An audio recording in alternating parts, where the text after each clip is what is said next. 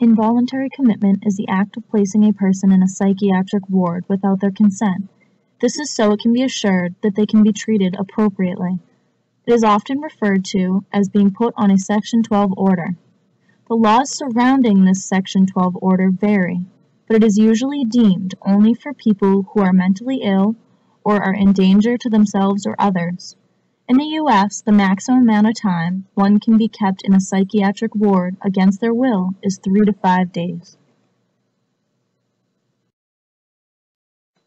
If police arrive on scene and find someone who is a harm to themselves or others, they are brought to the hospital and examined by a clinician to see if they need to be held and treated. It is only the clinicians and doctors who have the say whether they are to be held in a psychiatric ward or not. If someone is held more than 3 to 5 days on a Section 12 order, it is brought to the court to be extended to a Section 35 order, but the patient has a right to fight it. Involuntary commitment is a problem because it is said that someone should be involuntarily committed if they are dangerous. But what do we consider dangerous? The guidelines of being at harm to oneself or another are very broad, so many people are subject to this involuntary commitment. If the clinician evaluates them and decides they are mentally ill or a harm to themselves or society, they can be held against their will.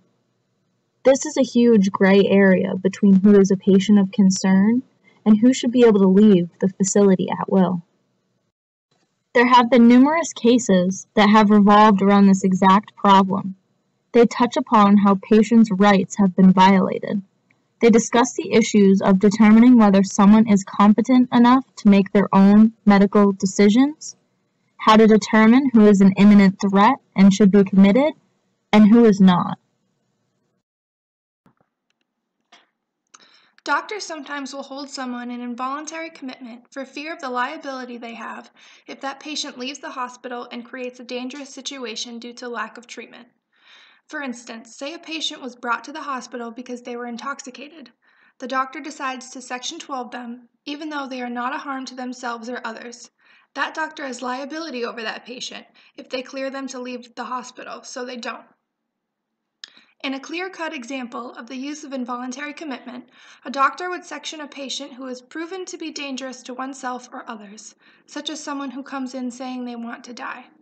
So, is it legal to section a patient who is not proved to be a harm to oneself or others? Is it ethical? The answer is, there is a huge gray area in these circumstances.